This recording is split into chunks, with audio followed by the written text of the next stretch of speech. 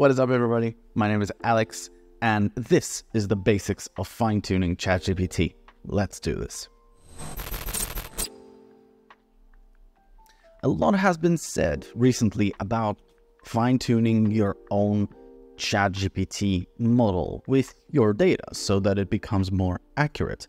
Well, turns out it's not that big of a deal. It's actually, 3-4 steps? So today, we're going to take a look at how to execute this.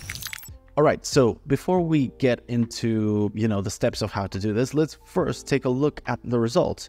How different are the answers that ChatGPT gives you before and after the fine-tuning? So let's do a simple test. Here's a make ChatGPT create a completion model. This is my fine-tuned model. This is my system prompt. And this is my user question. So first, let's see how it responds to this prompt based on the typical ChatGPT 3.5 Turbo. Or, you could use any one of them, but yeah, let's use that one. Okay, and run. Choices, collection, message.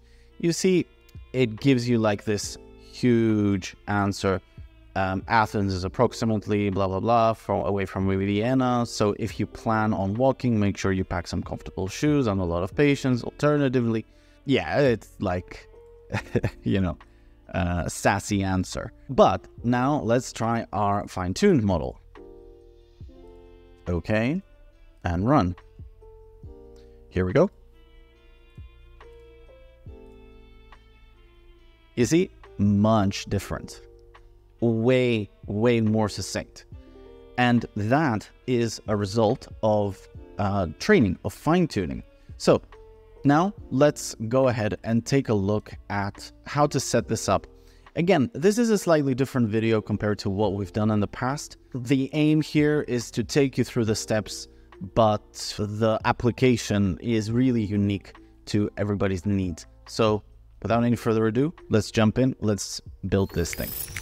Also, guys, if you want to follow along and you kind of need a shortcut with what I'm about to show you, there's a download link down below to a copy of the scenario for Make, or aka I think they call them blueprints. So yeah, check this out if you need it. Otherwise, let's get started. All right, so the first thing that we need to do is to prepare our data set.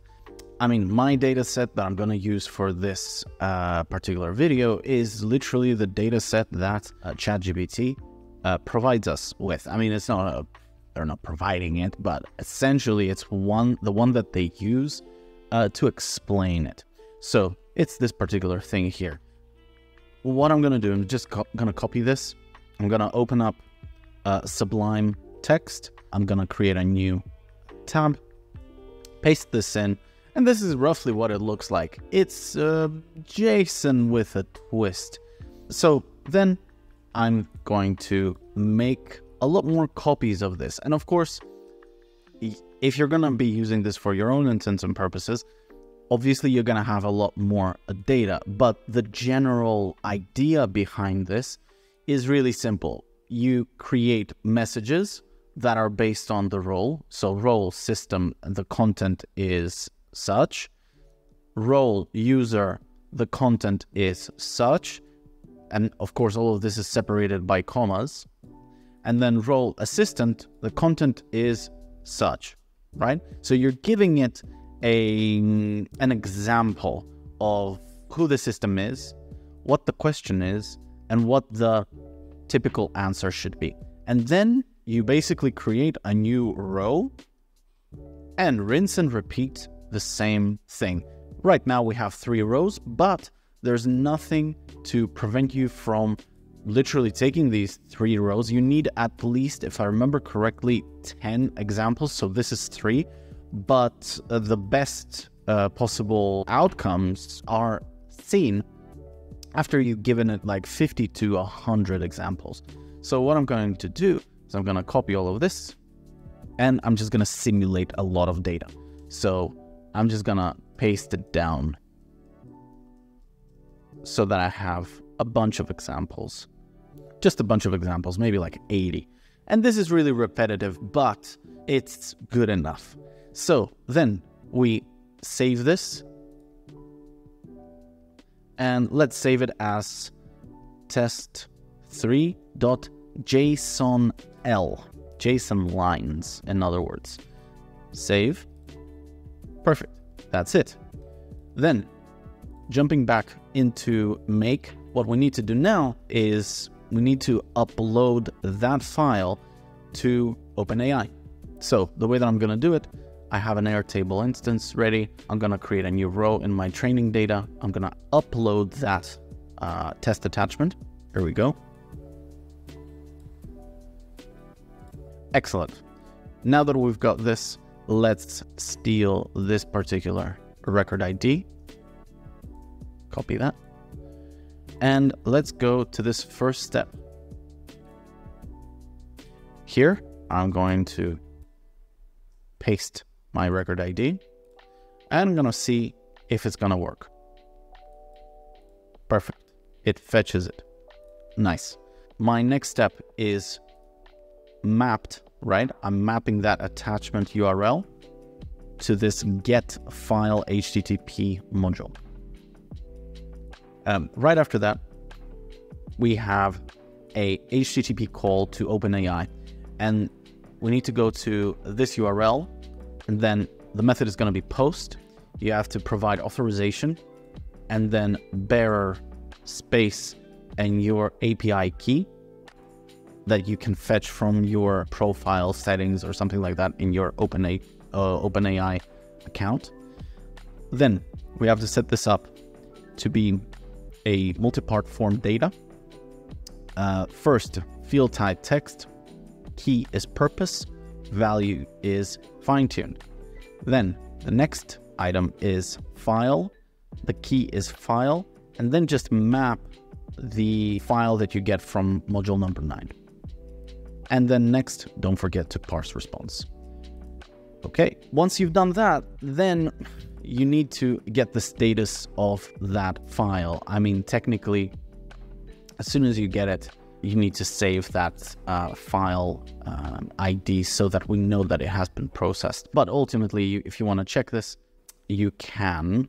In fact, you know what? Let's just run this now so we can fetch the file ID. There we go. Data. This is our file ID. And as you can see right now, the status is uploaded.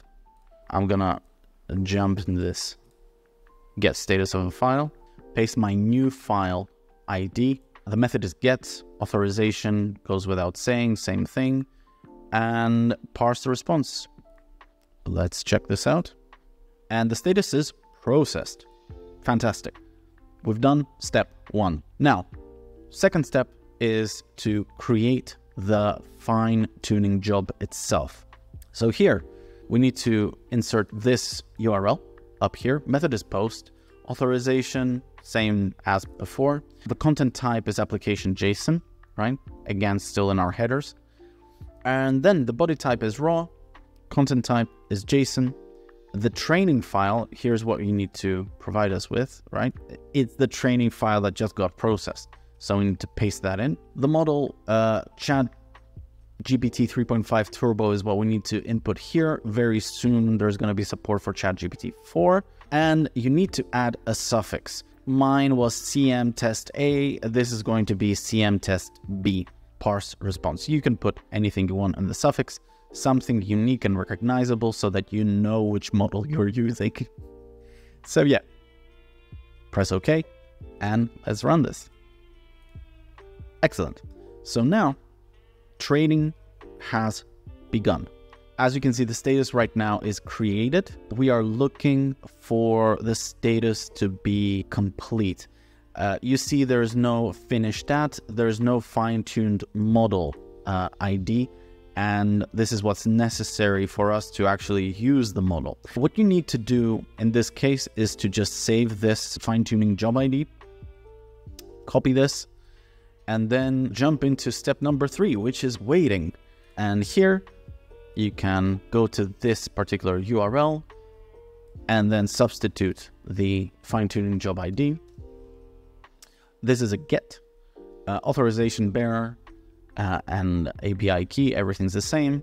Press OK and run this a few times and wait until it is processed. I mean, right now this is running, so let's wait a few minutes until this is complete. All right, so it's been about 15 minutes or so, and our model has finished training. So let's run this.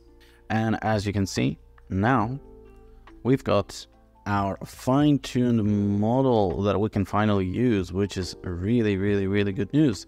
So let's copy this and let's perform some testing. So let's go into this. Let's change our model. Let's ask it a question. Let's stick with the same question. And one thing that I want to point out is, you see, I have temperature set to really, really, really high. So that means that it should, by default, if we're going to use a default model, give us a more creative, elaborate answer. Yet, our training, if you see, it's really like succinct, right? It's like really short answers. They're not elaborate. Let's see how this works on the trained model first. Run. Awesome. Let's see what the answer is. Give or take a few, like that really matters. Fantastic. Let's change this to, let's say, ChatGPT 4 or Turbo or whatever. Let's run the same thing. And I'm expecting a really elaborate answer here. Yeah, exactly, right? So it's super, super, super long. That's basically it. Hope you've enjoyed this short and sweet tutorial. If you haven't done so already, please do subscribe, and I'll see you in the next one. Cheers. Thanks.